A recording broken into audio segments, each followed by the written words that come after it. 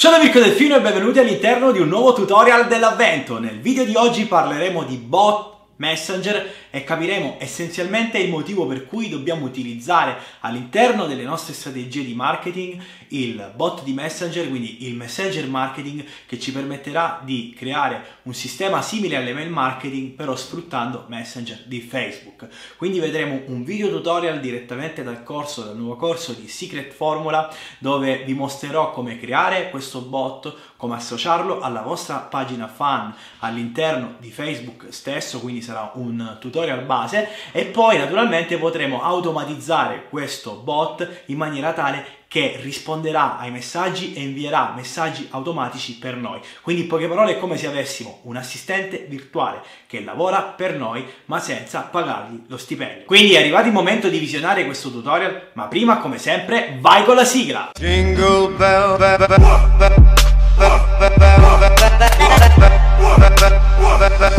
Oggi andremo a vedere assieme come creare il nostro bot di messenger da associare alla pagina della nostra azienda o la nostra pagina personale, quindi qualsiasi pagina Facebook in generale.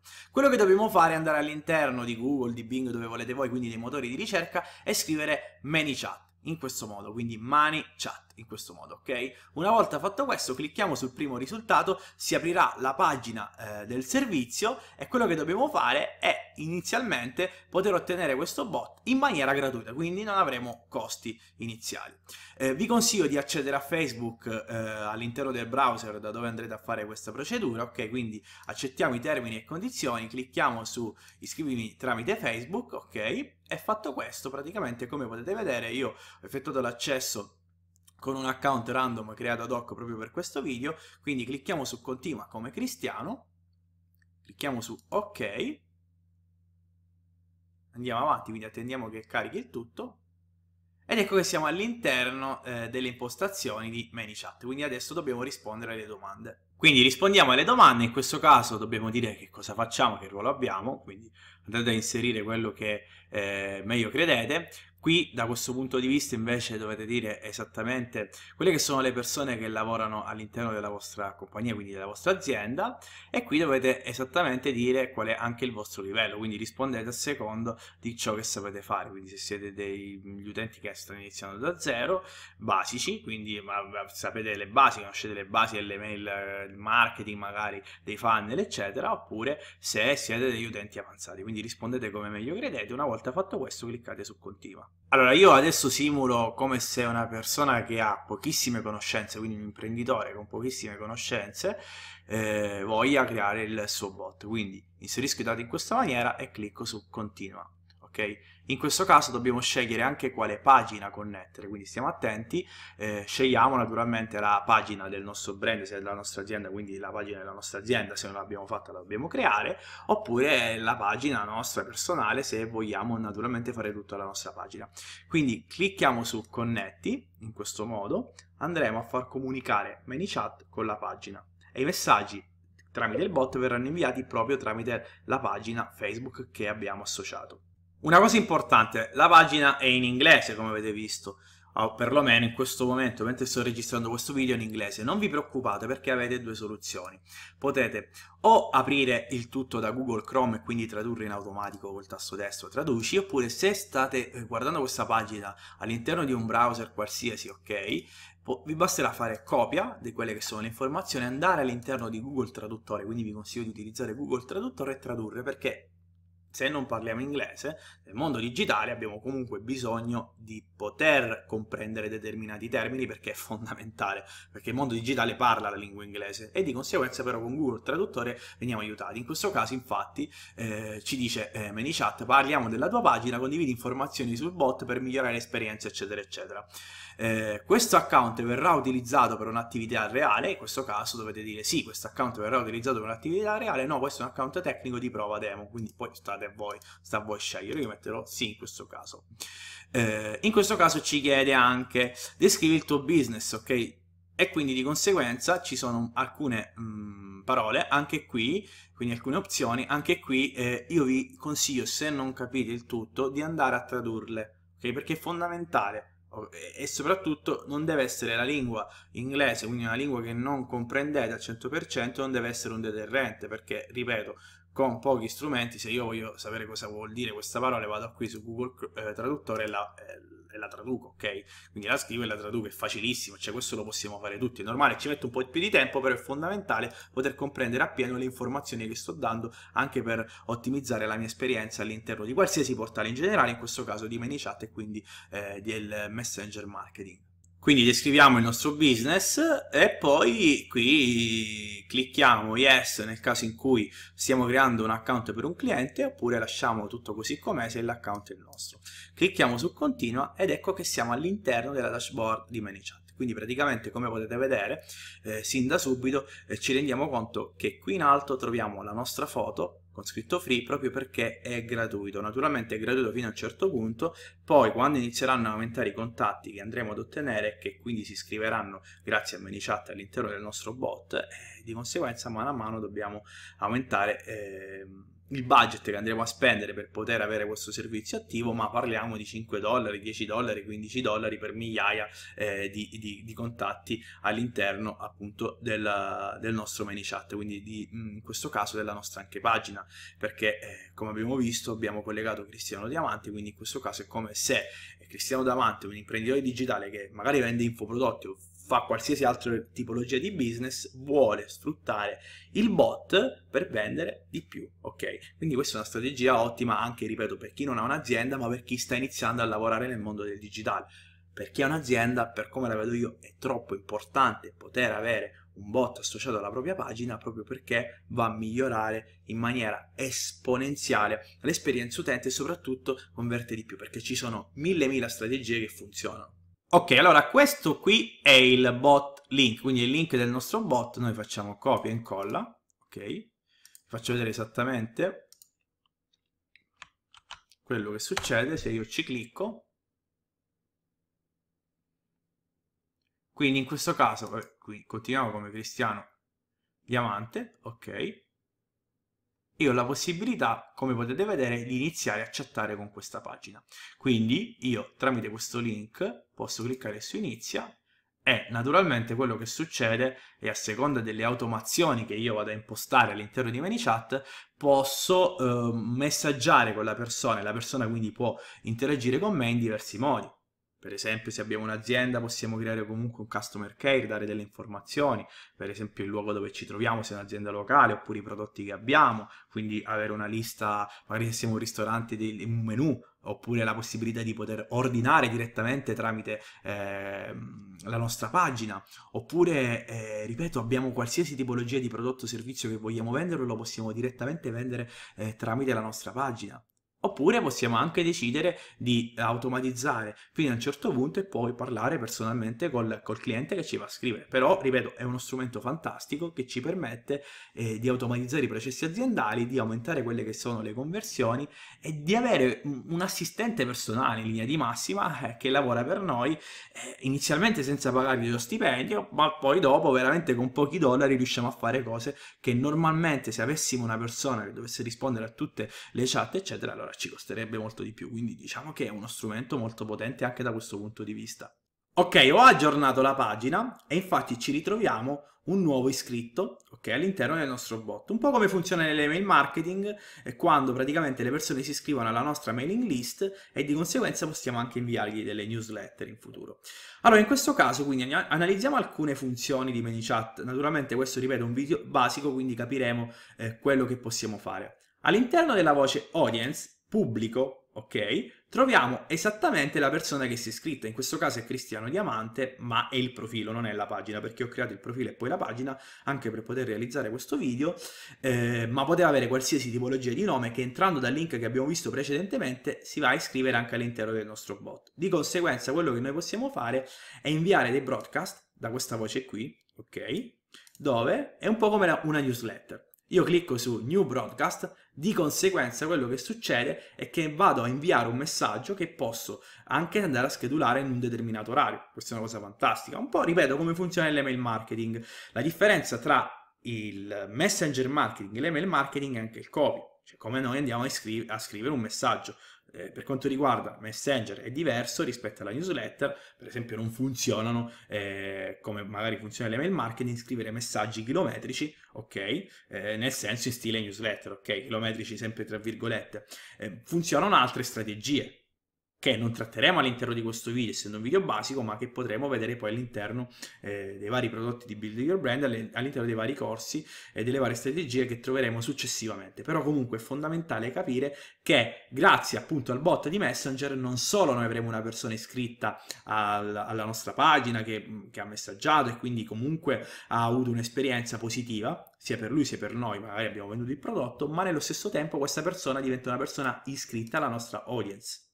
Tra l'altro noi possiamo anche assegnare dei valori e di conseguenza possiamo per esempio decidere di mandare dei messaggi broadcast a liste o persone che fanno parte di determinati valori. Ora non entro troppo nel dettaglio perché non voglio rendere difficile la spiegazione, ma noi assegnando questi determinati valori, per esempio potremo assegnare il valore cliente pagante, ok? E allora se noi vogliamo vendere un prodotto a una persona che però non ha comprato il nostro prodotto, lo invieremo solo a chi non ha comprato il nostro prodotto. A un cliente pagante magari non lo invieremo quel determinato messaggio. Ecco, questa è una cosa fantastica che possiamo fare appunto grazie al bot di Messenger, in questo caso con ManyChat. All'interno della voce live chat abbiamo la possibilità di poter chattare direttamente tramite ManyChat con le persone che sono iscritte alla nostra lista, che ci inviano un messaggio, ok? Vi faccio un esempio: se io scrivo qui ciao, arriva anche qui e io di conseguenza, allora chiudiamo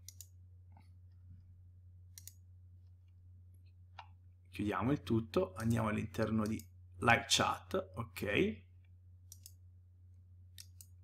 Come possiamo vedere posso scrivere ciao, ok?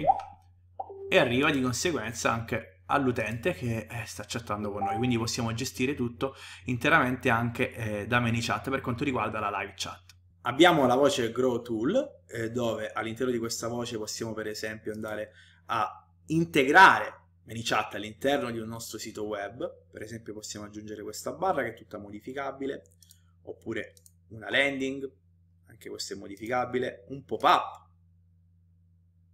Abbiamo visto quindi anche come poterlo integrare. Queste poi sono cose tecniche, però capiamo che possiamo fare anche questo. Un esempio è il funnel di Instant K che ha integrato appunto il bot di Messenger all'interno del sito web.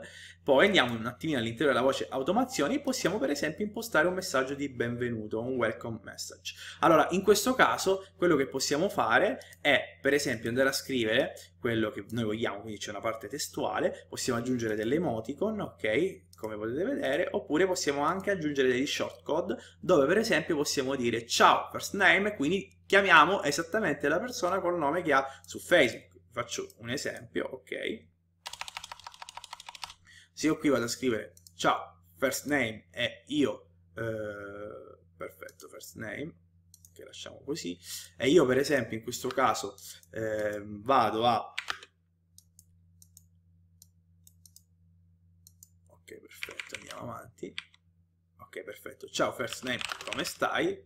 E io vado a scrivergli come Mirko Delfino. Quello che succede è che io leggerò ciao Mirko, come stai? Ok? Poi possiamo aggiungere altre parti testuali, come potete vedere, ok? Immagini e diverse altre opzioni che, ripeto, non starò qui a mostrarvi perché questo è un video basico, però naturalmente capiamo esattamente come possiamo lavorare. Come potete vedere questa è l'anteprima, quindi se per esempio in questo caso si vede male, che non mi piace come si vede, ok, vado avanti ed ecco che praticamente se Cristiano avesse scritto a questa pagina risulterebbe una cosa del tipo ciao Cristiano, come stai? Un messaggio di benvenuto è fondamentale da inserire e qui possiamo andare a creare il nostro flow. Quando parliamo di flow parliamo proprio del fattore, come potete vedere, dove io posso indurre le persone a passare step by step a risposte successive, tipo ciao first name, ok, cosa, allora io adesso faccio delle cose random, ok, non tecniche, ok, facciamo così, ancora meglio.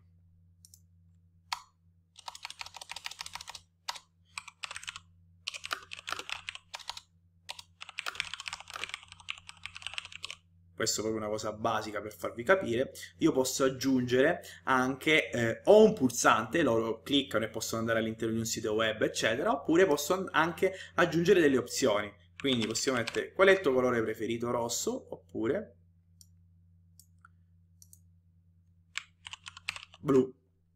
Ok?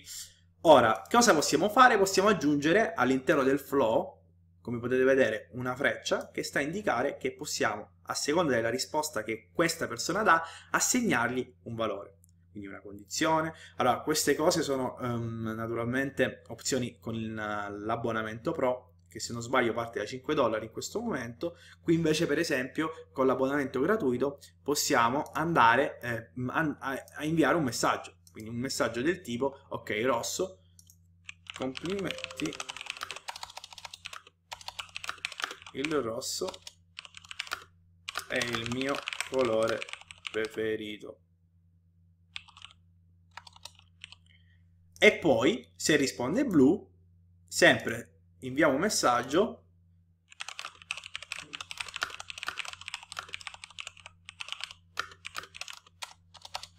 adesso sto scrivendo delle cose così random, ok? Allora clicchiamo su abilita, dobbiamo prima pubblicarlo, ok? E poi lo possiamo abilitare, ok? Adesso vi faccio vedere esattamente cosa succede. Allora io elimino questa persona dalla lista che è Cristiano Diamante, quindi lo rimuovo. Ok,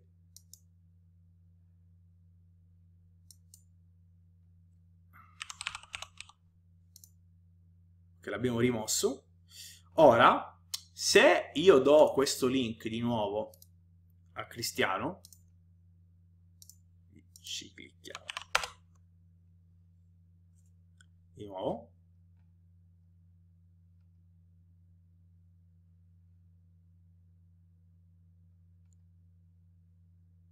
proviamo a eliminare la chat e rifarlo. Ok, proviamo di nuovo. Ok, vedete, c'è inizio in basso.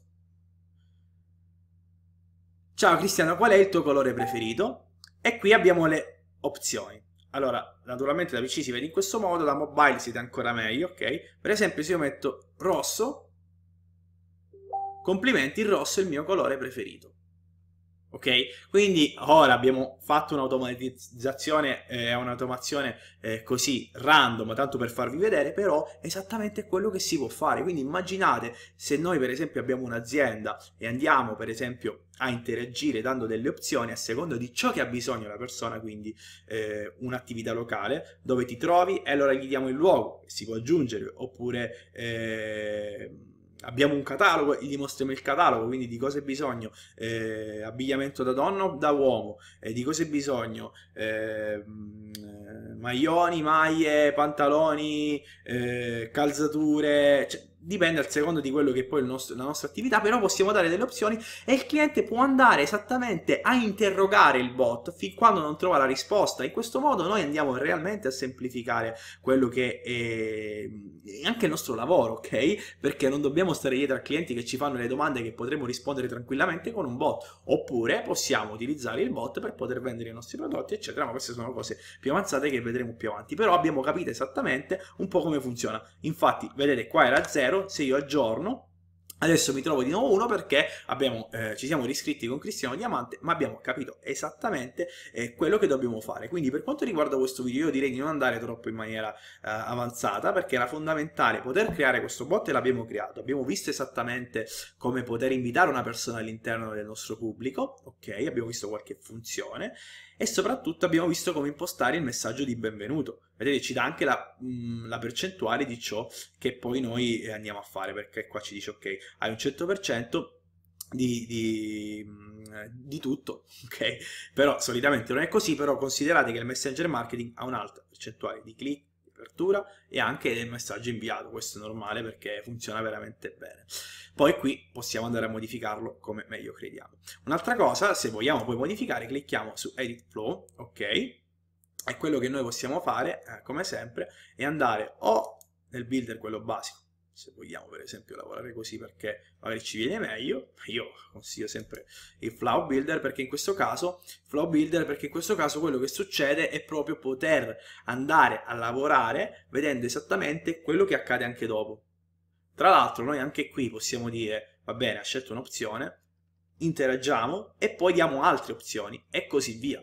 Questa è una cosa veramente interessante. Quindi poi qui la realtà dei fatti è che la differenza la fa solo la creatività, cioè quello che noi abbiamo in mente, perché ognuno di noi conosce la nostra azienda, il proprio business, ok? Conosce quello che poi vuole fare all'interno del messenger marketing, i prodotti che vuole vendere, eccetera. Quindi qui non possiamo andare a dire cose specifiche all'interno di questo video, però è anche vero che al di là del business, anche se lo conoscessimo, poi il fattore preponderante è che ognuno ha una creatività diversa, ognuno va a testare cose nuove che possono funzionare. Per finire, un altro aspetto interessante è che quando noi poi andiamo a scrivere il nostro testo, ok, ci dirà esattamente se siamo in errore. Quindi in questo caso, per esempio, qui ci dice appunto ManyChat che è scritto male il tutto, quindi ci dà anche la correzione di quello che è il termine e ce lo fa scrivere in questo modo in maniera corretta. Questo è fondamentale perché soprattutto quando abbiamo a che fare col pubblico, quindi quando dobbiamo interagire con un pubblico, anche in larga scala è fondamentale scrivere anche bene. Quindi cercare di ottimizzare il tutto dal punto di vista di conversione, perché questo è troppo importante. Quindi tutte quelle che sono le strategie di marketing dobbiamo applicarle nel miglior modo possibile, dobbiamo dare una forma a quello che andremo a fare e nel messenger marketing è fondamentale anche come andiamo a scrivere un messaggio con le emoticon, quindi il copy è troppo importante, ma allo stesso tempo dobbiamo anche scrivere in maniera corretta. Quindi cerchiamo comunque di professionalizzare tutto quello che andiamo a fare, perché meglio andremo a lavorare all'interno di quelle che sono le nostre automazioni, più saranno alte le probabilità che le persone potranno naturalmente trovarsi bene, quindi comunque migliorerà la user experience, ma nello stesso tempo aumenteranno anche le conversioni. Per tutte le altre voci io direi per adesso di non andare oltre, infatti questo era un tutorial su come esattamente creare il bot e come impostare inizialmente il bot, ma potete comunque metterci mano per poter vedere le altre voci a cosa servono, però per iniziare direi che va abbastanza bene. Quindi all'interno di questo video tutorial abbiamo visto essenzialmente come possiamo A. installare ManyChat all'interno della nostra fanpage e B. come poter creare il primo messaggio automatizzato. Naturalmente con ManyChat, con i bot di Messenger, con il Messenger marketing si può fare molto ma molto di più e quindi vi invito a visionare il corso di Secret Formula che vi insegnerà passo passo a sviluppare il messenger marketing, che naturalmente è una strategia che nei vostri business, nelle vostre aziende, nel vostro modo di fare naturalmente digital marketing vi porterà grandi risultati, perché è una bomba pazzesca, ma bisogna conoscerlo a 360 gradi e all'interno di Secret Formula potete scoprire tutto questo. Con questo video abbiamo terminato. Naturalmente se vi è piaciuto questo video lasciate un like, più commento, fatemi sapere se avete delle domande particolari, sarò sempre pronto a rispondervi, condividete il video, iscrivetevi al canale se ancora non siete iscritti, ci vediamo quindi all'interno di un prossimo video, ciao e a presto! Jingle bell, bell, bell, bell.